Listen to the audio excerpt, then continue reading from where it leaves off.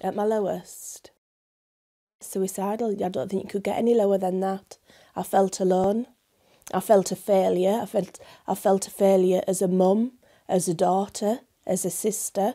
And I felt as if I'd lost everything that I'd worked so hard for all my life by making the wrong decisions. And it's still heartbreaking. It still upsets me even now to discuss how low I was. It's 5 years since Mandy Walker came close to taking her own life, and the memories are still raw. Newly single, estranged from her family, and spending most of her modest income from a job in special education on rent, she'd built up around £12,000 worth of debts on credit and store cards. Her situation had become desperate. I lost over 4 stone in weight, my hair was dropping out, I didn't have the money to eat.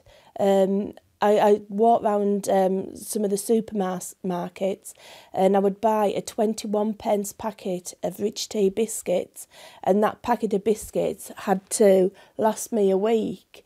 And I thought, actually, my problems are not getting any better, they're getting worse. And I thought, what do I do? And I just opened up my laptop, put in help for debts, and it came up with Step Change. Free advice and practical help to those who can no longer cope alone. 25 years ago, Calendar featured the launch of a new charity in Leeds for people struggling with debt. At the time, Step Change, or the Consumer Credit Council as it was then known, had just 11 staff. Good afternoon, Step Change Debt Charity. Jonathan speaking. How can I help you? Today it employs around 1,500. And last year they helped a record 620,000 people facing financial problems.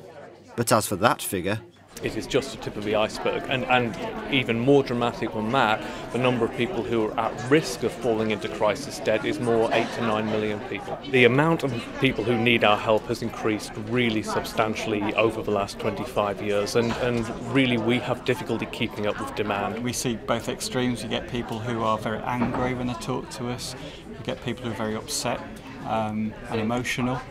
And the first thing that we do for those people is just let them talk. We're probably the first people they've spoken to about their debt problem, and the first people that probably listen to them as well. Oh, you're a good lass.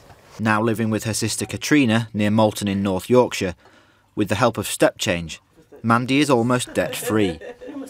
The transformation has been dramatic. I can sleep at night now. I couldn't before. I don't get the letters coming to the door no more.